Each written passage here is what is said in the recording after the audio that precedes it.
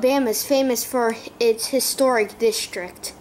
I was lucky enough to walk through it and see through time all the houses. It was really just amazing.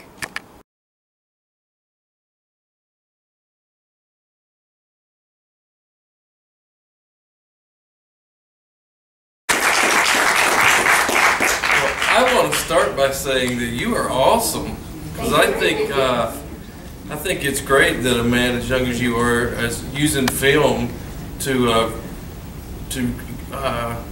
use your voice and get a great message out there. I just think that's awesome. Well, you're 10 years old? Yes, I am. When I was 10, I was still playing with Tinker Toys. So I think it's awesome that you're doing what you're doing. Now, this is your first film that you've had shown at a film festival, am I right? Yes, that is true. How does that feel? It feels fantastic. I really can't wait to put this in other film festivals, and I will never forget this experience. So he's came all the way from LA to Alabama just last night, and what's that experience been like? Very little sleep. Yeah. Well, when it came to making the film, I noticed that you were the writer, the director, and of course one of the actors in it. And can you just tell me a little bit about your experience in each of those areas? Well, writing is probably the funnest because you get to put your imagination on paper. In writing, there's no basically fences. For everything else there's rules and restrictions. For writing, you're basically putting your imagination on paper. So I really love doing that every time I make a new film. So when I was creating this script for Day of Silence, it was really not just a chore I had to do, it was kind of like a fun activity. Right.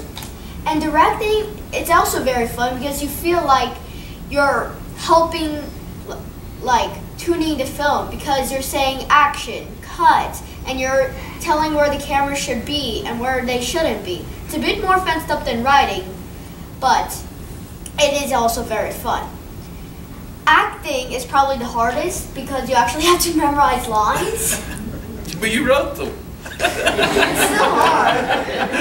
Writing them and memorizing them are two different things. Right. So acting is probably the hardest. It's also extremely fun because you get to learn new experiences, you get to do new things, and also you get to act in different places. Well, after writing the script, did the script change much from the time that you wrote it to the time that you actually filmed it? The Day of Silence paragraphs were added later, and the title was actually changed later as well. Now, when you wrote the script, did you have your friends in mind to play those parts, or did you cast them after the fact? Those were friends. Yeah, and you were thinking of them as you wrote those parts? I thought they were perfect because Zane, he's nice and bulky like a bully. Right. And well, he looked perfect for one. And Caitlin, she looked a lot like me. If I had a sister, she would look a lot like my sister, so she was perfect for that too. Well, I think you're very talented to be able to pull all three of those things off, to write it, direct it, act in it, and did you edit it as well? What we do for editing is one of our cameramen named Gerry. We edit it with him. One day we go to his house and we edit it with him. Because we really don't understand it that much, he's much more of an expert at editing than we are. So how good does it feel to go from writing it, directing it, acting in it, editing it, and now getting to see a group of people who appreciate film watch it? After editing 12 hours and filming for almost 24 hours, it feels really good to see all your progress add up to make one piece of art. And I think from talking to your mother, you already have 2 other films in progress now. Is that correct? Yes, 2 other films are in progress, and there's actually a sequel to Day of Silence that is out already. Well, that's wonderful. Do you all have any questions for Gerry? What do you want to do when you grow up? That's actually kind of hard because there's so many things. I have a nonprofit organization called Kids Resource, So I'm going to be working on that. I'm going to be acting, I'm going to be directing, I'm going to be writing. But at the long term, at the end, I will probably be a director or producer. I was just wondering if this particular film had anything to do with a larger challenge. Like, was there a challenge to write for kids to write stories about bullying, or did you just come up with the topic on your own? Where I got the topic is I was bullied myself. So this is kind of from my experiences, and these are the same reasons I was bullied. And I'm a big fan of Ellen DeGeneres. And the day I told my parents about I was being bullied, she said that that anybody can make a difference, and you should help. You should help the bullying cause. And if Ellen says something, I do it. So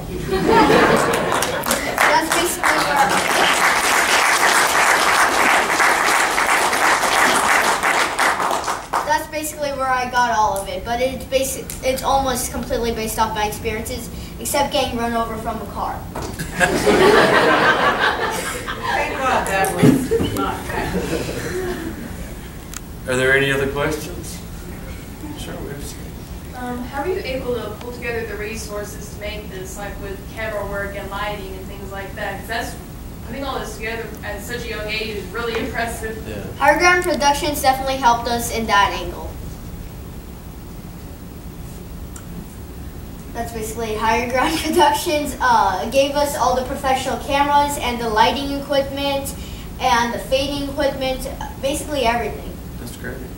So, Higher Ground Productions, I'm not familiar with that. Could you explain that? Higher Ground Productions is a production company that basically helped us create all our films. All our films. We didn't use any other production company except Higher Ground. Now, that's not my production company, that's my crew's production company, so I basically work with that. Did you have to write a proposal to give to them? How did you make contact with them? How I made contact with my camera crew is when I was making my first one, meeting Ellen. I already told you about Ellen DeGeneres. So basically what happened is we're looking for a camera crew, and they were the first to pop up. So we basically selected them and chose them. They looked pretty good, and that's how it all started from there. Great. Another question? No, I'm just nodding. No, there's one behind you. Has the real bully seen it? Has he seen the movie? Well, that I do not know because it was a really long time ago and I forgot his name. So even if he commented, I would never remember his name. I hope he saw it. That's all I have to say. I actually hope he saw Born to Bully more because I hope he knows that more than one person knows how a bully is formed. Yeah. Charlton asked you this earlier, but I didn't get to hear your answer. How did you hear about George Lindsey? Because right when I heard I was in a film festival, I always get excited because being film festivals is lots of fun. I'm pretty sure I was just signing on to film festivals, like giving them my information, and they picked it up. So this was the first one that you were picked to be shown at, but since then it's been 2 more, right?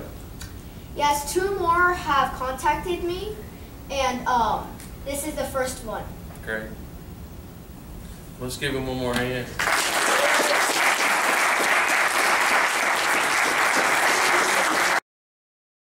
So today is the award show, and I'm extremely excited. I really hope good things, and I can't wait to see what's going to happen. Thank you for joining us this year to honor the outstanding films at this festival.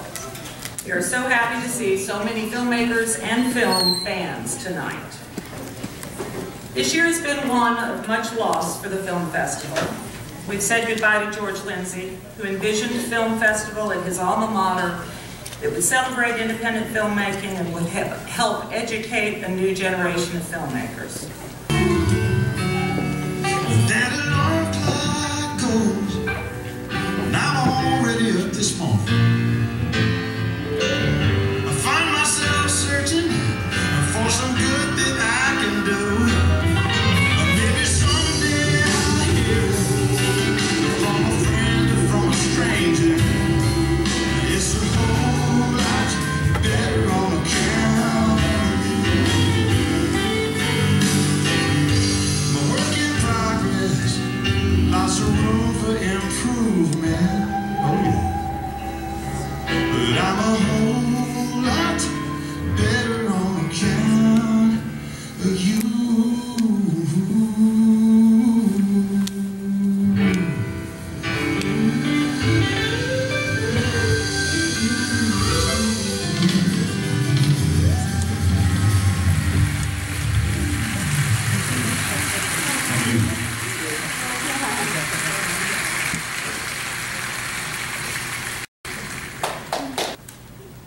One of the South's best actors, Natalie Canerday has appeared in over 25 films.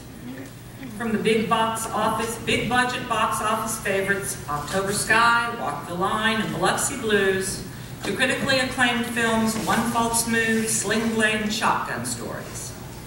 In 1997, Miss Canerday and the cast of Sling Blade were nominated for Best Ensemble Performance at the Screen Actor Guild Awards.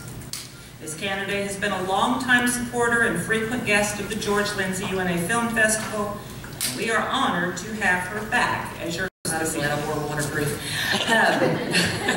Hello and welcome. Now that we've got the deaths out of the way, I'm supposed to be funny. I'll turn your attention to my back fat. Girls, let this be a lesson to all of you. Try your outfit on before you go to another stage. And be sure and bring your Spanx or you'll look like this. I'm very sorry. You know, I was Thursday, I got to town Thursday, and I was over at Cajun's. It's a bar down by the river, doing shots with Mrs. Kale. And she said, Natalie, how many years have you been coming to the festival? And I couldn't remember, you know, for this festival to be so great, nobody writes anything down. We kind of figured out that my first one may have been in 2003, but we're not sure. And as Miss Kale was licking the salt, she said, well, Natalie, what keeps you coming back to this festival of all the other ones? And it was the people, I don't want to cry, the people like George, Lindsey, and Dr. Foster, Heath, and Thing, Ernest Morgan. I knew all four of them. Of course, George or Dr. Foster, I would gladly give my liver to if they needed it, but they wouldn't want it. But still, I love those two old men. I lost my dad this year. 2012 was a sucky year for Dad, and I wasn't nearly as upset about my own daddy as I was about George Lindsey. So, I'm so sorry about your dead daddy. I just love him. I'm glad we can carry on here and honor him and honor his memory. So that's my introduction. I won't do that one. It's wonderful to be back at UNA for the George Lindsey Film Festival. Like I said, we think in the last 10 years I've been here 7 out of 10. I've done panels, workshops, hosted the awards. Danny did them last year, as you know, they weren't funny. So they asked me to come back this year. And I'm thrilled to be here. The George Lindsey UNA Film Festival's mission is to discover emerging talent and promote their work by reaching, educating, inspiring, and entertaining audiences with the best in cinematic art. And if you attended this year's screenings, panels, special events, you know they've more than achieved that goal.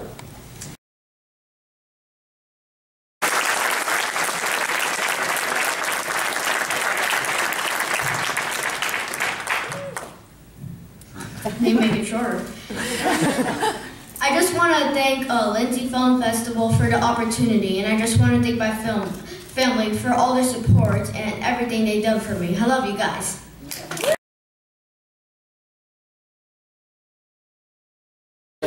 Wow.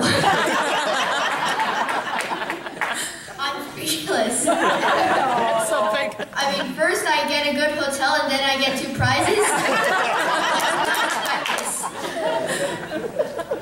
Wow.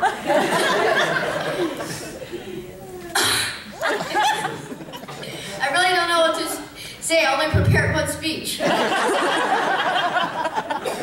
Again, I want to thank my family, and I want to thank everybody that taught me everything I know today.